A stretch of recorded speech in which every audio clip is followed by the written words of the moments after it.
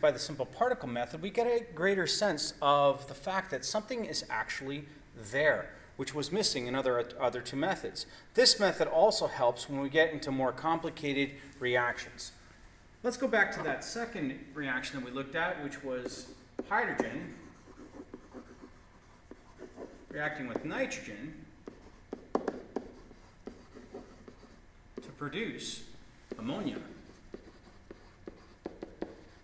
Now, tapping into the smarter part of our brain, which is a little more artistic, and we think in pictures, not in paragraphs. We have to couch everything in this language, and so it's easier to think in pictures, and I think for those that struggle with this, they'll enjoy this method a lot more. So, all you gotta do is draw circles of different colors for different elements or different compounds. And so we look at our hydrogen. I just gotta erase that little dot, thank you. And we need two of those. So we're going to clone that. So there's H2, a molecule of hydrogen. Nitrogen, also diatomic, is N2. So we'll just go like that. There it is there. Now, we got to build ourselves an ammonia molecule. So we're going to clone that. So we only need one there, and we need three hydrogens here. So we'll clone these guys over here. And you can go there, and you can go there. And we'll throw in them an extra one in there for good measure and send him to the back, or let's bring this one up front.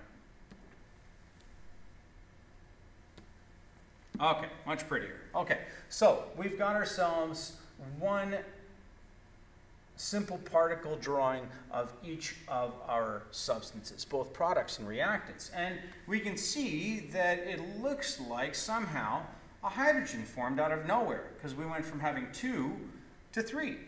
And it also seemed like we went from having 2 blue circles to only having 1. And we know from the law of conservation of mass that matter can't be created nor destroyed. So what the heck happened? Well, in this method, it's quite easy. What we do is we just simply add more of each until everybody's balanced. So if I duplicate that, then my blues are okay. And now we can go back over to the white ones, the hydrogens. And so we know now that we need more of these, so we're going to clone those. How many times? Well, 2, of course. And that's going to give us a nice even keel ratio.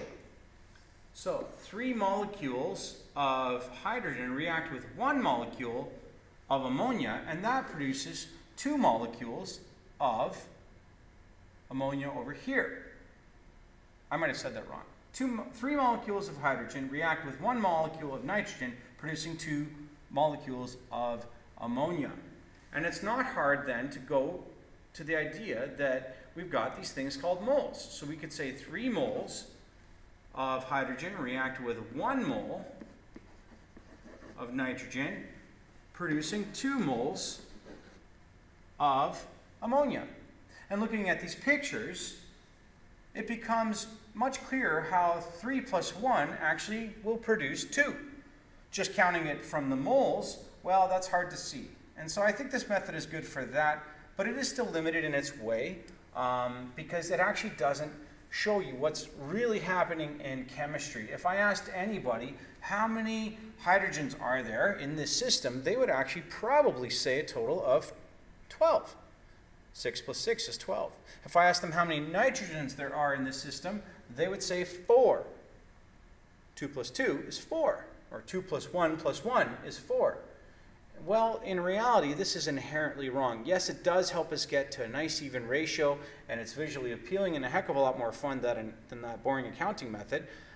It ties us into the molarity stuff pretty well, but the problem is that it doesn't really convey what's truly going on in a chemical reaction. You'll have to go to my next video to see that.